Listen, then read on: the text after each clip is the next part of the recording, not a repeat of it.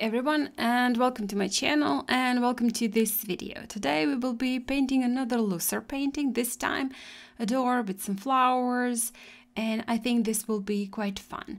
I did make my sketch earlier, so I will also make a sketch available for you for download from my website. There is a link down in the description box, so go ahead and check it out and download it for yourself.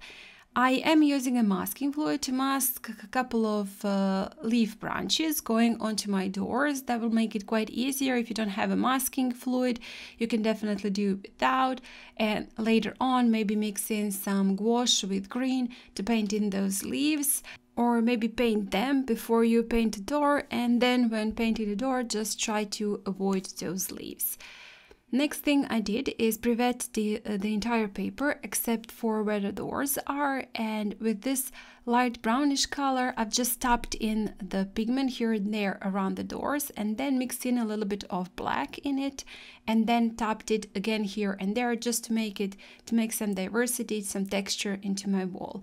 Now with green I'm just again tapping in the paint on the upper part where my greenery is gonna be. This is, I guess, ivy, and I'm just again tapping in with the tip of my brush, with the belly of my brush, just to add some different textures. I'm not doing any horizontal or vertical strokes because I don't want to wash. I do want it to have a texture, so I'm just pressing my brush onto my paper and adding that texture like that. And right now I'm just again sprinkling some paint, and while everything is still wet, I'm painting in the flowers.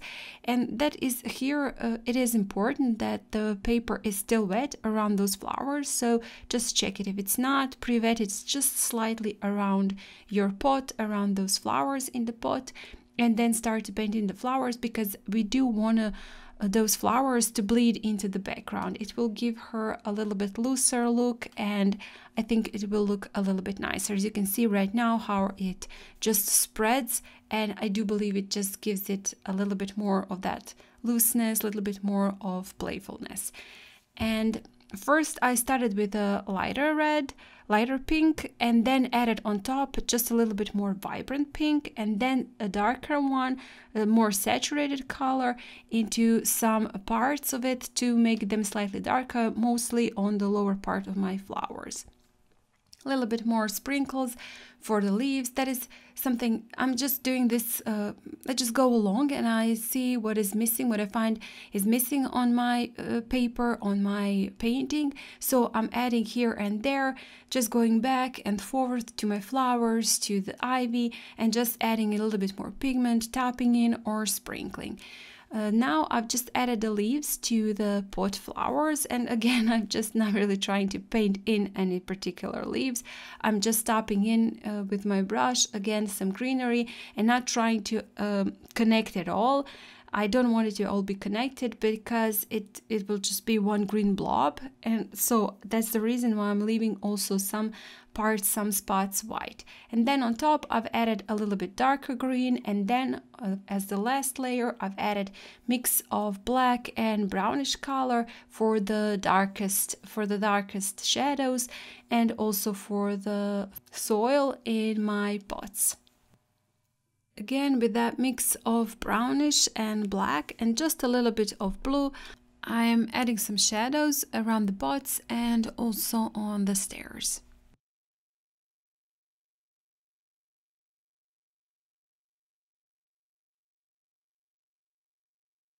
With gray that I got from mixing some brown and blue, I'm painting in the doorway, and I'm painting a little bit darker upper part that is in shadow from the ivy and also the left side.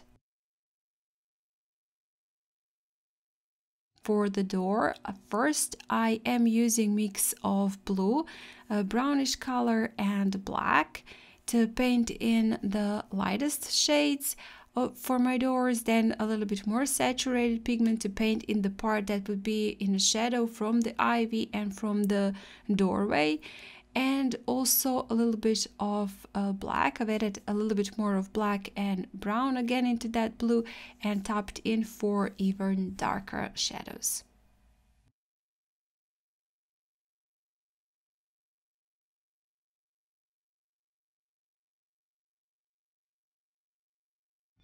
Afterwards, I just left it all to dry completely, but for this step, you can actually do that before it dries. Just maybe use your towel and pick up the paint here and there while it is still wet, because when I left it, when it dried, I found that there was just too dark in some places, so I decided to pick up a little bit of the paint. But if you notice that while your paint is still wet, you can do that while it's wet. It will be, I guess, easier. And because those are wooden doors, they would have a texture and they wouldn't be just smooth as maybe plastic is. So that is the reason why I wanted to pick up the paint, just to give it a little bit more of that diversity to it. Now with I've started with a round brush, but you can definitely paint those bricks with a flat brush. I was thinking that would be definitely easy, so I picked up this flat smaller brush, and again mix of brown and black and a little bit of the blue to paint in the bricks. And as you can see, I'm not really trying to paint them perfectly. I'm just tapping in with the tip of my brush, going downwards and making them, well, making the impression for the bricks. In the upper part, I paint them slightly lighter, and also on the left side also paint them slightly lighter. And I did not also paint all the bricks, just some of them, skipping some, and that will give it definitely a looser effect. Now with again that black and brown mix, I'm painting in a little bit more texture to the doorway and darkening also some parts.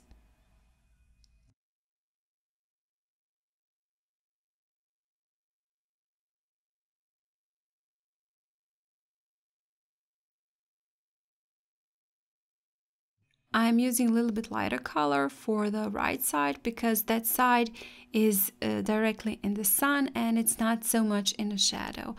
A little bit more of the shadows and a little bit more texture to the lower part of the door, and just beneath the door I'm painting in one darker line to make it look as though the doors are ending there, and that is something that we see inside the house. Also a little bit more with a flat brush, lines. Well, I guess I'm not really trying to make one straight line. I'm just again tapping with the tip of my brush and making on purpose that line broken and not even, because I do want it to look as though there are some wooden boards there, and because those doors are quite old and those maybe they have some cracks here and there, so that line and just between those doors is not perfectly straight. Also a little bit more of the details to the flowers. I'm sprinkling in from time to time. I'm just adding sprinkles with that pink color, because it is, as it dries, it becomes one even wash more and more. So I'm just adding with that beautiful vibrant pink. I'm just tapping with the tip of my brush and adding a little bit more of the flowers, the impression of the flowers. For the pot, I used something like rose sienna and a little bit of yellow color, and again a little bit more darker brown for the side which is in the shadow. And now with, well, I guess my fingers, rubbing off the masking fluid, so you can rub it off also with maybe an eraser or maybe a tissue, but you know, that is how I usually do that with my fingers, so that is how I did it here. And just with the tip of my brush, again, I've tapped in the lighter, that is, I think, sap green. I tapped in the lighter green, and then on top, just not on each, but on some of them I've added a little bit of the darker green, and also some parts I did again leave white. I did not really being careful to paint every single leaf. A little bit more of the splatters. And now with this ink pen, I'm just adding a little bit more of the lines between those doorways, making it separated, making it look as though there are a little bit maybe more layers to those doors, and also a little bit more details to the pot, just where I see fit. And I'm not gonna go all around my painting with that ink pen, just here and there where I see fit to add those lines. And with the darker brown, mix of brown and black, again I'm adding a little bit more of the texture to those stairs.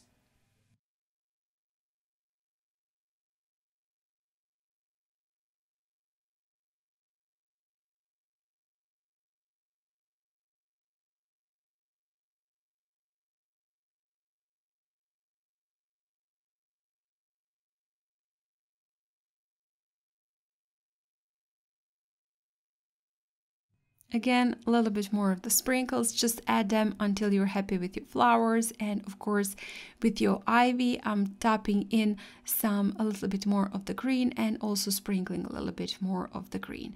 And with that, I'll be finishing off this painting and this video. I hope you liked it. Quite fun and easy loose painting. I hope you're enjoying this loose painting mine, and please do comment if you do like them. Should I do more of them? I'm just in this loose phase, I guess, right now, so I do love to paint a little bit looser. And again, thank you so much for watching. If you do like this video, please hit the like button, share it, comment. If you haven't still, please do subscribe to my channel. That really means a lot to me. Maybe consider joining my channel. That's the join next to the subscribe. Well, click on that, listen to the offer and decide. Again, guys, thank you so much for watching, and I hope I'll see you next time. Bye!